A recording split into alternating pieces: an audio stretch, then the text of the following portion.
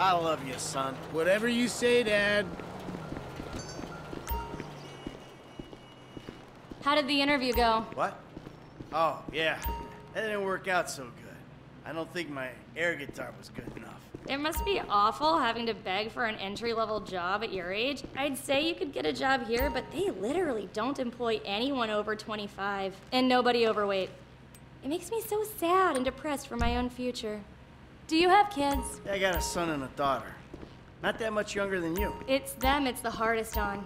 Our generation was promised so much. Right. This is the latest collection, if you can believe it.